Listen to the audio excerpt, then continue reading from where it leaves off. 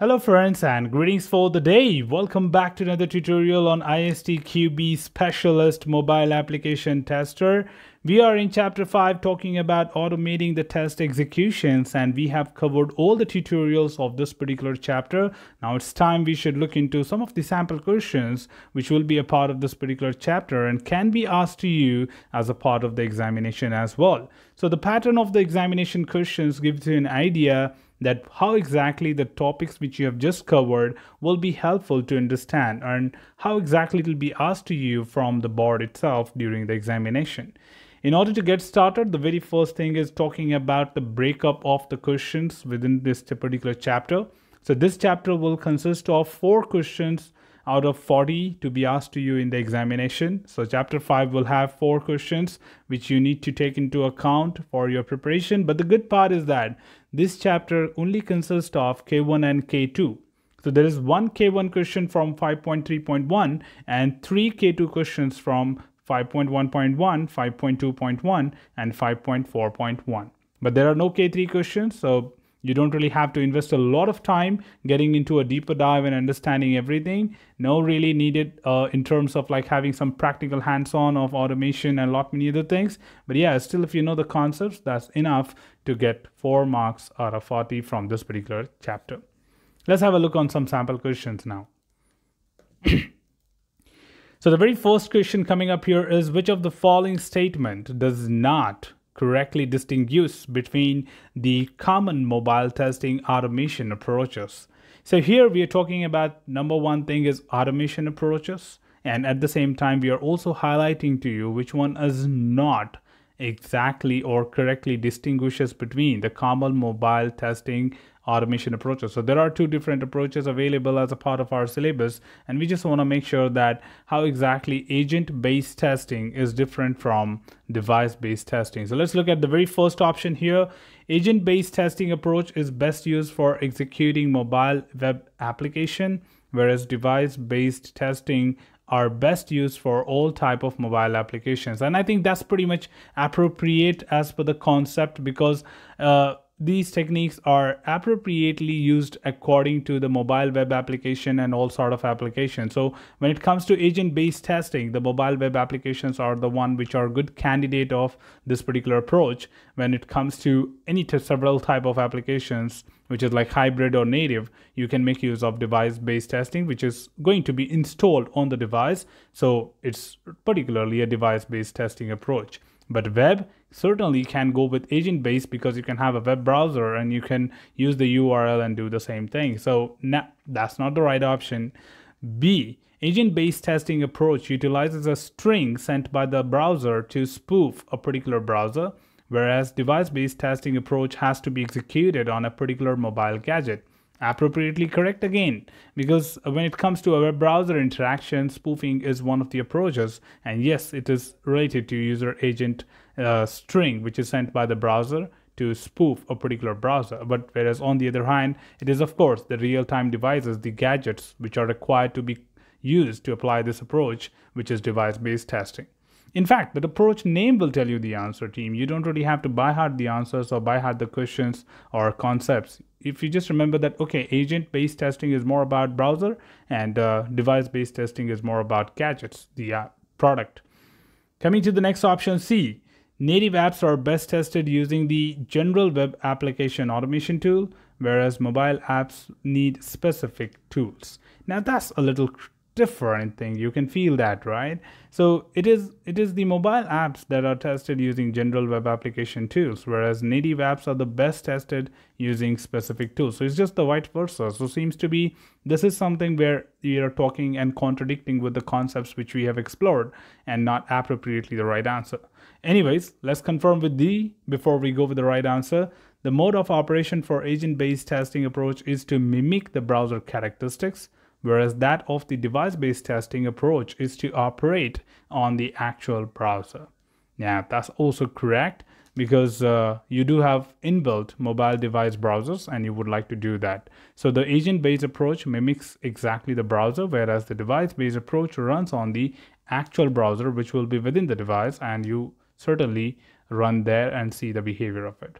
So I think we got the right answer here. The right answer here is C. Native apps are best tested using the general web application automation tools, whereas mobile apps need specific test tools. No, it's the other way around. It's vice versa.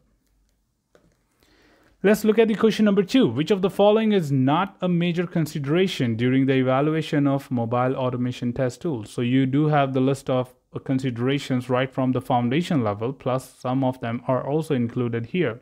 So we need to select one option here as well. Let's go with option A, the test automation skill set of the tester who will be using the tool. I think again that's a pretty much important thing, because a tester need to be aware of the tool and what certain knowledge does the tester have, whether he will be able to adapt it, will he be able to start working on it. A little bit of mentorship is always there, but will he be able to understand the tool and get started? Because we can't just give a complete new tool to the team and say them, okay, take another 2 months to start learning that and then spend time. Now, let's come to B, the test automation requirements and complexity, such as use of new features such as Face ID, fingerprint, chatbots by the app. Yes, of course, because it should be supported by the tool which you're using. So considerations list includes such options which are unique to your device and app. So will the tool be helping you to do such things as well or interact with these components or no? Let's come to C. It is important to consider automation requirements and complexity, because it's not always that automation reduces your time and effort doesn't mean that it will be simple to use. It does require some of your efforts to prepare the frameworks, create the script, maintain the script, and a lot many other things. And what is your requirement of getting an automation tool? Is that to do unit testing? Is that to do integration testing or system testing, or maybe regression testing or performance testing, right? So you should be very much sure about your requirement, and that's one of the input and consideration for automation test tool. And I think we are pretty much sure with the D. Now that's the only option left, but let's have a look on it. Ability of the test framework to operate independently of other existing tools used in the organization. No, other way around. We always try to make sure that whatever tools we are trying to adopt is able to sync and coordinate and interoperate between the other tools which we are using. It should not be independent of the other tools which you're using, because the data exchange can really happen if you are able to integrate the other tools which you're using with the new one which you're trying to use. So yes, that's something which is not matching with the requirement. So the final answer is D. Ability of the test framework to operate independently of other existing tools used in the organization is not a consideration while evaluating the automation tools. Coming up to the next question is 3. Which of the following statements least support the use of a remote test lab? Now you need to recall your learning and understanding about remote test lab, and here we are again talking about least. Team, you should be worried about understanding that there are one keyword that is like not, least, best, most, right? These are something which can turn around the meaning of the question. So make sure that you read them very, very carefully. Otherwise, you will certainly think that there were more than one option which seems correct because you didn't read the word not. Let's look at the option A. Testing during later stages of app development and which need to run on full device lab is best done on a remote device lab. Now that's pretty much correct, because remote test labs are best for advanced stages with full lab setup. So of course that will be something which will be useful to be conducted in the remote test labs, and you would have a kind of interaction which is from a real-time environment with having a full gadget interaction. So A is not the right answer. Coming to B, a remote device lab will most likely cover a small set of latest devices or operating system configuration to allow developers and testers to quickly validate early design stages of the app. Whenever it comes to early design, we prefer to have on-premises, which is like simulator and emulator. Now, testing against a local device lab is the approach that would typically serve a small range of devices or for either stages of the app testing. Now, initially when we try to use, we prefer to have our own premise, which is with limited options, right? We don't want to have a great expenses being queued up for only devices. So on-premise is something which is different and remote is different. So you can, when you start with early testing, you can have affordable on-premise lab, which will be best suited for this. So this is something which is least likely to go with remote test lab. But let's confirm with C and D. C says remote device labs will ensure sufficient variety of device and operating system to enable teams to get a larger variety of test gadgets for their testing. Yep, remote test labs usually have wide variety of devices, so that's pretty much correct and in line with the remote test labs. And D, remote test labs are better when executing at large scale because they are typically designed to ensure that stability concerns are in most cases removed from the overall process. So yes, remote test labs are usually stable for large scale test. I think that makes pretty much sure that the right answer as per the given question is B.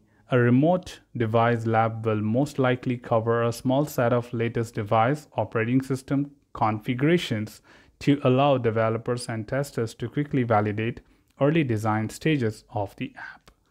So now I think that makes pretty much clear that what type of typical questions are we expecting and how we can be right at the same time. So that's all from this particular tutorial, team. Should you have anything else, feel free to comment below. I'm always there to address your queries and answer them well. Till then, keep learning, keep exploring, keep understanding the context. Thanks for watching the video, team, and happy learning.